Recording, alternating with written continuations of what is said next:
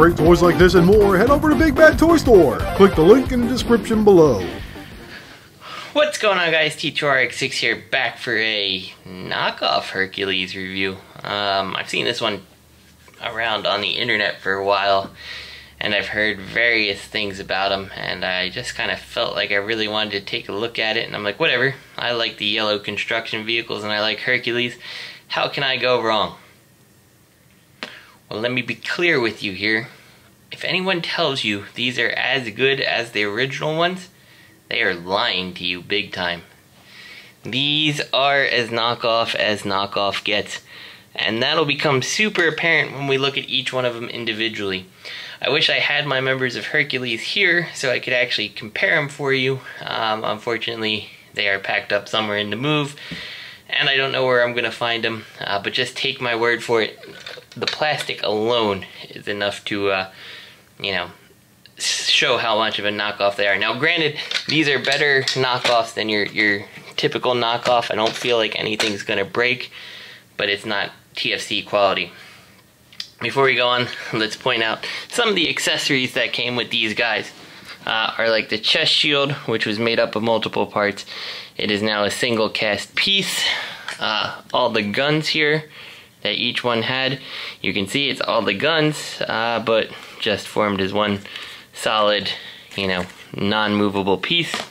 I even have the peg holes to some of them still here. Like, that's weird.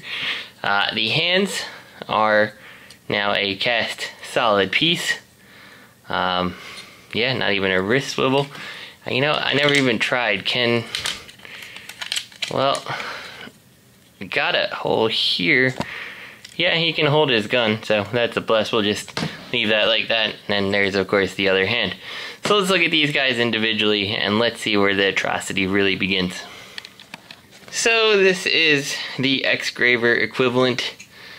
I was debating whether I wanted to do this guy first or last. It's just so bad. So we've got the claw arm here, and if you're familiar with the toy, you know that was up at the front here. The problem is this hole cannot accommodate this in any way, shape, or form. So your only choice is to put it in the back. And the arm is also completely devoid of articulation. So you can't even get it out of the way of its own cab. I suppose you could put the tractor backwards here and do something like this, but look at that view the driver has. He totally can see everything going on, and it becomes too back heavy to work with. So really your only option is to put this forward like this. Yeah, so we're gonna take this off. Oh, and I forgot, bonus feature, you can split this apart just like that, which can make things look a little bit more interesting in robot mode, I suppose, if you do it right. But ultimately ends up just being a hollow mess that doesn't work. So anyway, let's take this guy to his robot mode. Most of the transformations are fairly intact. They're not super, but they're there. So we'll take this, we'll fold his legs down just like you would regular X-Graver. You do have the two options on, how you want the legs to kind of look. If you want them taller or not. I'm just going to do it proper with the 90-degree thing. Rotate this around. Here's his knees. You only have front feet this time, not a full set of interconnected feet, which is a problem. We'll take his head. Oh no, we won't. It's stuck there. So we'll just fold that thing up. Fold this around. Fold these down like this. And there we go. We've got X-Graver. I suppose if you want, you have to take this off if you want to do it, but you can put this down here and your little piece goes nowhere. And I guess we can make this more interesting by attaching it to the back here and completely taking this thing apart. There we go. And you can at least make them look like this from the back. And I don't think that looks terrible. But good luck making them stand. So let's talk articulation on X-Graver here. Nothing on the head. no rotation on the arms, no elbows. In fact, all he can do with his arms is this maneuver. We do have the waist, you do have the ball jointed leg, and the knee like that. And this brought me to an interesting point. I feel like when Hasbro decided they wanted to do a Combiner Wars Devastator, they kind of looked at, you know, these guys as inspiration. Like, I feel like they're like, what made Hercules and, you know, the Devastators that have been out there so successful? I don't know, let's go get the TFC one, except that, you know, Steve in the office got the knockoff version. They're like, oh my goodness, look how hollow this is and how lacking articulation, and the people like it. We can make one just like that and better. And by all accounts, your actual Hasbro one will be better. But this is not at all indicative of the quality of the actual X-Graver toy. So let's move on before this takes forever. So we'll come to the scrapper equivalent, and this one, in my opinion, is probably the least disappointing.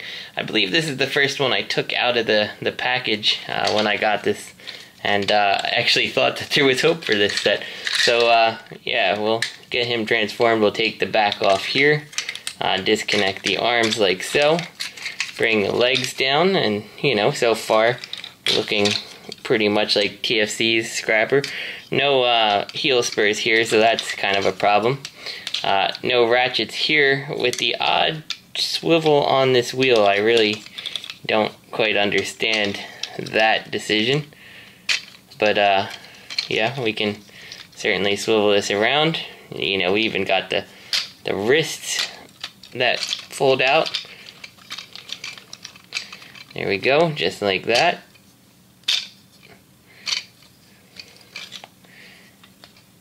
If we can get it. There we go. And the head, as you saw, just folds up. It doesn't pop down. And yeah, you kind of got this going on. There's really nothing you can do with the backpack. Again, without taking this down, you can fold that around.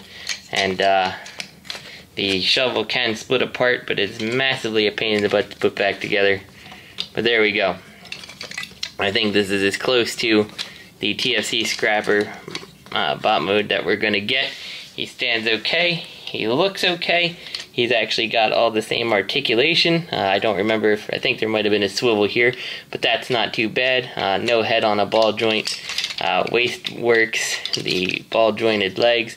The knees. He's pretty okay. He's probably the best one of this set, unfortunately. And we'll see as we keep going on exactly what we're talking about. So here's our long haul slash heavy load, I think his name was. I can't remember. Yeah, I mean, he's pretty okay. He's probably the next one, the next least terrible on these guys.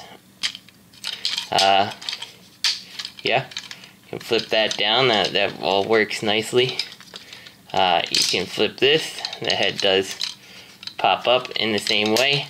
Paint job, absolutely terrible on that head with red paint everywhere. Disconnect these guys, fold this down just like you would, and yeah, this is where he falls apart. So we've got his arms like this, and there's no rotation to rotate any of this stuff, so he's kind of always making that muscle man pose, which then goes right back to that Hasbro Devastator, who only has in and out articulation of his arms. He can't actually bring them forward. The similarities are striking here, but yeah, here's heavy load. Next up, we'll go with one of my personal favorites, the Mixmaster Mad Blender. Yep, there we go. We'll go ahead and pull his legs out. Massively easier to work with than the actual TFC version, in my opinion. The feet come down here just like so. Waist rotates around just like that. We'll disconnect these, and the wheels don't get out of your way here, so you never kind of transform the arms right. But he kind of works. There we go. Just like this, and these are on a ball joint, so that's nice. You can actually fold them up if you so choose. Oh, looks like we lost his arm. There you go, the arm clipped right back in place. The head does slide up on this guy, just like so. And when we come to this back piece, your whole mixing drum comes off, and this can all fold down. That doesn't look terribly nice, and the mixing drum is once again articulated that you can split it in half. Again, we're not going to do that. So here we go. There's our Mad Blender equivalent. Okay, he's not terrible, but he's not great. You can see he doesn't really hold himself up at all. Yeah, just everything is very loose, and it just doesn't look right. So let's move on to Hook here. Hook has his crane, which does absolutely nothing, no up and down. You know, you can swivel it. He does have an offset peg, so when you put this in here, you can see it's not lined up with the center of the truck. That may bother you. Maybe it won't. Once again, you know, I thought I saw this splitting. It looks like, yeah, it splits. Yeah, just like this, because I've seen some things we can do with it, and we'll get to that later, I guess. So here's the core hook figure. We'll take these, open these on up. They don't have that intricate, like, system that keeps them in there, but they serve their purpose. Split the legs here. No feet. That was a problem with the regular one, though, so I'm not going to knock it for that. And there we go. Here's Hook. He's not horrible. Actually, you know what? He may be the second best one of the set outside of the scrapper equivalent. I actually think that he actually is probably the closest, but he probably has to be to actually make the Devastator / Hercules mode. And then finally we have Bone Crusher. I hope I'm getting the order right. I always forget Scavenger, Scrapper, and Bone Crusher, which one is which. Anyway, this guy, without this on him, just look at that. That's just ridiculous looking, and you have to take it off for the transformation, and it just looks terrible. Anyway, get him transformed.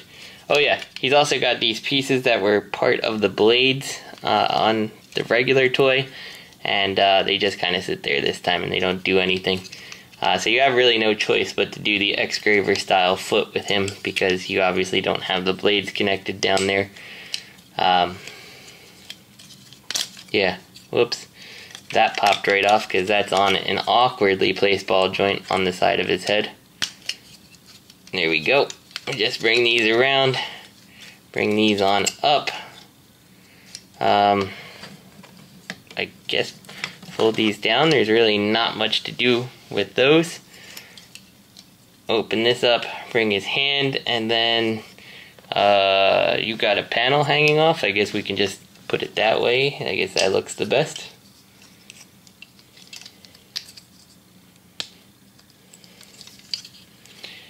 And yeah, nothing kind of locks in together. He just kind of like it's so bad. It is so bad. Yeah, I just can't even look at it and hold a straight face. Like, I want to send this to my buddy Oscar for his review channel, because I think he can do wonderful things with it. But on the same time, I don't want to send it just because this is so stupid looking that, like, anytime I'm feeling down, I can always look at this guy and know that, you know, if he were alive, he'd always be having a worse day than me. Oh, it's so bad. So here we go. There is the entire set of Rejecticons. Just absolutely terrible. Alright, so just like with the real Hercules, it's best to start these guys all in their vehicle modes, and we can kind of make them work. You just pretty much do that with Mixmaster here. We take our Scavenger here, and this one's a little bit more tricky because he doesn't actually work like he's supposed to. I guess we'll do that, and if we need to better support his leg after, I think that'll be okay though. We'll just try that, see how that works. Just like so. Oh, and you don't have any of that side to side leg motion that you had previously. We'll take our long haul here, bring this down. Fortunately, we still have the joint here to maybe, uh-oh, look at that, all of that plastic is stressing because it doesn't work right. There we go. That's, I don't know, let's try to do this in a way that won't break it, just like that here. That'll work. We'll flip these around to make the Devastator legs. Yeah. Look at the plastic tolerance, is how all this is off. It just doesn't work. Make that like that. And we can take these, and the one nice thing is, if you see these, they've got a little slot in them. You kind of line them up and you turn them and they won't come apart. That is a nice alternative to the Energon style, in my opinion. So there is one improvement here, which this does tout itself as being a improved Hercules set. We'll take these guys, get this off. Yeah, split this just like so. It will connect just like it did on the original. You know what though? I forgot. It's been a while since I did this. We have to bring the little stabilizers, which they did leave in there on this one, out. This one being virtually impossible to do by hand. I'm gonna have to get something and I'll be right back.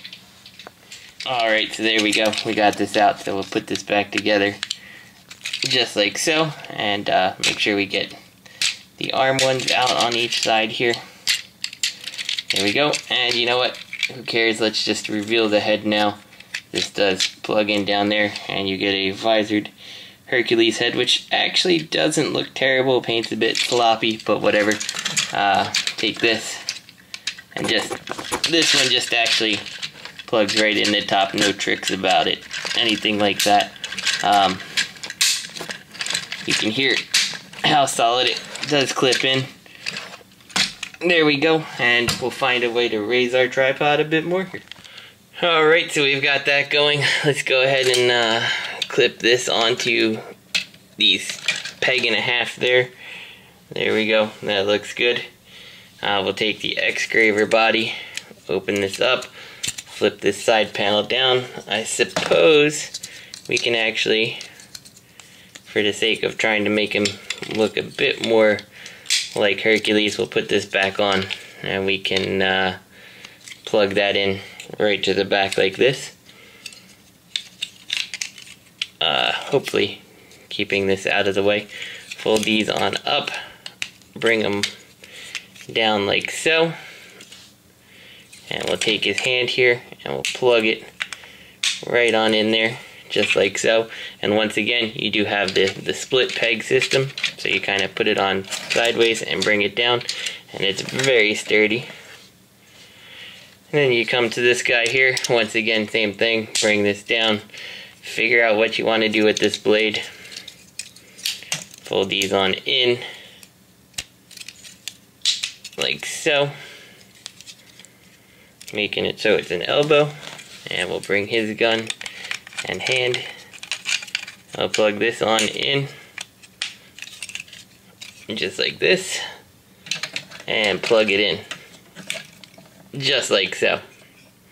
And there we go. We've got our Devastator here. You can put this on if you want. It is designed, that offset nature does let it plug right in there without it actually hitting them in the head. Though, my understanding is that the reason that this is done like that, remember how I said we can split it apart? Well, pictures online seem to show them kind of done like this, which is a bit more interesting looking for the use of the thing here. So you kind of get this going on both sides, which doesn't, I guess, look terrible. Now, in fairness, in the combined mode, this is probably the best it's actually gonna look. It really, you know, it holds together nice. That's not the problem, but it still feels cheap. Yeah, definitely if you're gonna get the set, the draw is the combined mode though, because the individual robots are not good. But I don't know why you would want this over the regular Hercules. Like, you can see he's just kind of a floppy mess. Things don't really work out. Articulation is fine. The head is actually just on a pivot up and down, so that sucks. I was wrong. 360 at the arm, which I think is going to give out the more you twist it around because it's not the right connection. You do have a swivel elbow joint, but it's not strong enough to hold anything. The waist, of course, that works. The leg ratchets, the knees. I mean, for combined mode, I guess he's okay, but he cost at least the price of one of the Hercules members when they weren't going for cheap. And I've seen people selling Hercules for as low as like $250, $270. I just don't know why you would want this over that. So, yeah, it's pretty terrible. I certainly have seen worse Transformers, but I really can't recommend this guy to anyone. Do yourself a favor if you're interested in Herc and actually pick up the real robots. Go over, use that link in the description for BBTS and help me out there and not get the knockoff, because it's awful. So this is T2RX6. I hope you guys enjoyed the review, and I'll see you next time.